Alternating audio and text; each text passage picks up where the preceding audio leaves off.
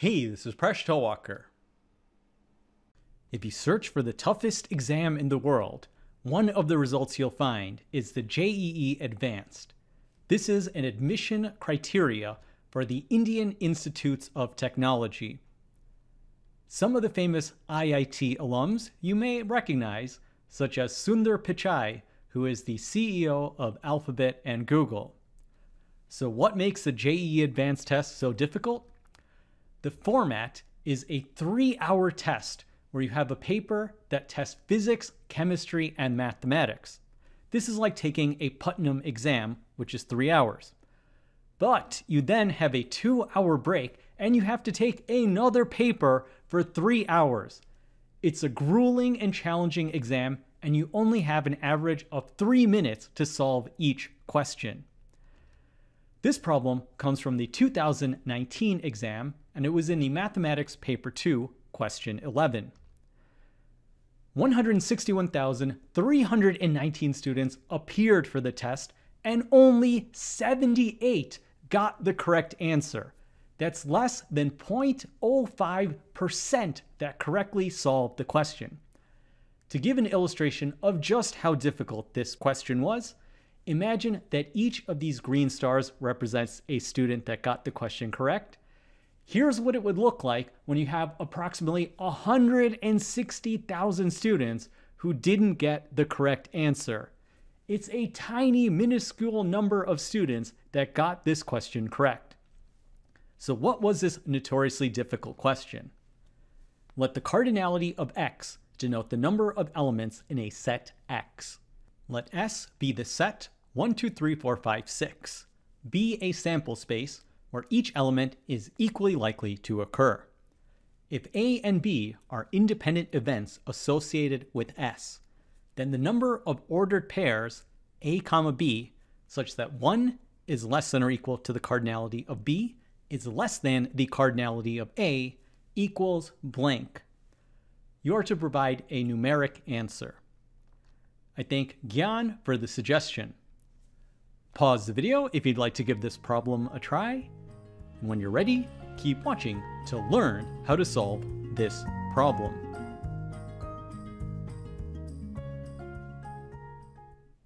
I've seen many solutions presented online, but the one I found most useful was a solution by kludg on Math Stack Exchange.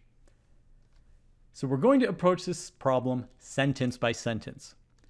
Let's start out with the first sentence. Let the cardinality of X denote the number of elements in a set X. This is a pretty straightforward notation. Let's say A is equal to 1, 4, 5. There are 3 elements in A, so the cardinality of A would be equal to 3. Let's say B was 3 and 6. Then the cardinality of B would be 2 because there are 2 elements in the set. Now the next sentence. Let S be the set of numbers 1, 2, 3, 4, 5, 6, be a sample space where each element is equally likely to occur. So we have 6 elements in this sample space, and each of them are equally likely to occur, so the probability of each will be equal to 1 over 6. So what is this intuitively? This is basically the same sample space as the roll of a standard 6-sided dice. So you could think about this problem as finding subsets of a roll of a dice. If A and B are independent events associated with S. So the definition of independent events is that 2 events are independent if and only if the probability of A and B is equal to the probability of A times the probability of B. So let's imagine A is the set 1, 3, 5, and B is the set 1, 4. So A and B will just be 1. That's the only commonality between these 2 sets. So the probability of A and B will be 1 over 6. The probability of A will be 3 divided by 6. The probability of B will be 2 divided by 6. Now if we multiply 3 over 6 by 2 over 6, we do end up with 1 over 6. So these 2 events, A and B, will be independent. And notice, they don't have to be mutually exclusive to be independent events. As long as this definition is satisfied, they are independent events. Now let's take a look where A is 2, 3, 4, 5, B is 2, 3, 6. The intersection of A and B will be 2 and 3.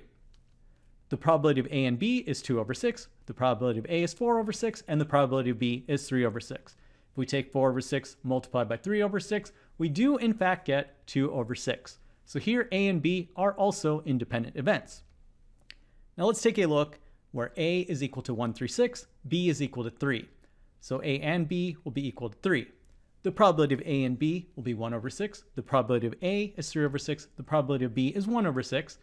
The probability of A multiplied by the probability of B will be equal to 1 over 12, and that's not equal to the probability of A and B. So these two events, A and B, are not independent. Now let's go to the next sentence. The number of ordered pairs A, B, such that 1 is less than or equal to the cardinality of B, is less than the cardinality of A equals what? Let's start with the inequalities. 1 less than or equal to the cardinality of B means that B cannot be the empty set. It has to have at least one element. Since the cardinality of B is less than the cardinality of A, B also cannot be the entire set S. It has to be less than that. So B has to have a cardinality that's a number 1, 2, 3, 4, 5, and A has to have a cardinality that's larger than that, which will be 2, 3, 4, 5, 6. So now let's take notes of the important details of this problem, and let's try to work out more details. So if A and B are independent events, they have to satisfy this formula. We also have 1 is less than or equal to the cardinality of B is less than the cardinality of A. So we figured out some restrictions on the cardinalities of B and A, and this will lead to things about the probability because this is out of 6 elements. So we know that the probability of B will be a fraction that's going from 1/6 to 5/6, and the probability of A will be a fraction that's going from 2 over 6 to 6 over 6. Furthermore, we know that the probability of A and B will be the product of the probabilities of A and B. So the cardinality of A and B will have to be related by the cardinalities of A and B. So we know that the cardinality of A and B will be 1, 2, 3, 4, or 5. So how does this help us solve the problem? We have the probability of A and B is equal to the probability of A times the probability of B. Let's convert this into cardinalities. The probability of A and B is the cardinality of A and B divided by 6. This is equal to the probability of A, which is the cardinality of A divided by 6, multiplied by the probability of B, which is the cardinality of B divided by 6. We can cancel out a 1 over 6 on both sides, so we get the cardinality of A and B is equal to the cardinality of A times the cardinality of B divided by 6. Now we've already figured out that B has a cardinality going from 1 to 5, A is a cardinality going from 2 to 6, and A and B has a cardinality going from 1 to 5. So these are all integer values. So this equation can only be true if the cardinality of A multiplied by the cardinality of B is a multiple of 6, because we need this product divided by 6 to be a whole number from 1 to 5. The problem also specifies 1 is less than or equal to the cardinality of B is less than the cardinality of A. So let's work out case by case for each cardinality of A. Suppose the cardinality of A is equal to 6. How can we get the product with the cardinality of B to be a multiple of 6? Well, since the cardinality of A is 6, we can have the cardinality of B be any of these values, 1, 2, 3, 4, or 5. What if the cardinality of A was equal to 5? Is there any way we could get the product to be a multiple of 6? No, we can't, because the cardinality of B has to be 1, 2, 3, 4, 5. If we multiply any of these by 5, we don't get a multiple of 6. So we don't get any possibilities in this case. Suppose the cardinality of A is equal to 4. In order that we have a multiple of 6 in the product, we could have the cardinality of B is equal to 3. If the cardinality of A was equal to 3, then the cardinality of B would have to be 2. That's the only case that will give us a multiple of 6. If the cardinality of A was equal to 2, then the cardinality of B, there is no way we can get this to be a multiple of 6 because the only case we can check is the cardinality of B is equal to 1, and this doesn't work. So we have 3 possible cases that work. Furthermore, when we have the cardinality of A is equal to 4 and the cardinality of B is equal to 3, we can use this formula to get that the cardinality of A and B has to be equal to 2, because that's 4 times 3 divided by 6. If the cardinality of A is 3 and the cardinality of B is 2, then we have the cardinality of A and B is equal to 1. So all that remains is to count the number of sets that satisfy these conditions. So now we have some combinatorics. So let's work out with the first case that the cardinality of A is equal to 6 and the cardinality of B can be 1, 2, 3, 4, or 5.